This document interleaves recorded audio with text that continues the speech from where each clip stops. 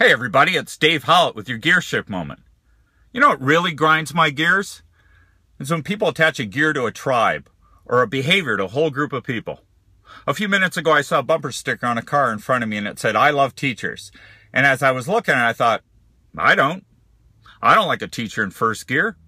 I remember as a kid there were a few teachers that I had who were, bitter, cynical, lazy, didn't want to be there. And even as a kid, you tell they didn't either really like kids or they didn't want to teach anymore. But they were just going through the motions. I don't have to admire that teacher. As a kid, I remember there were some teachers who were okay. They did a pretty good job. And we call that second gear, which is honest day's work for an honest day's pay.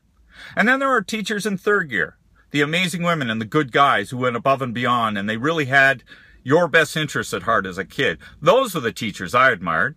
So, do I admire teachers? No. I admire the ones in third gear. Do I admire cops, military, firefighters? No. I admire cops, military, and firefighters who are trying to be good guys in third gear. So despite what the media and bumper stickers would have you believe, stop attaching a gear to a tribe. There are all three gears in every group, all different behaviors, people shift all the time. Save your admiration for the people going above and beyond, trying to do the right thing. Hope that helps. Have a great week.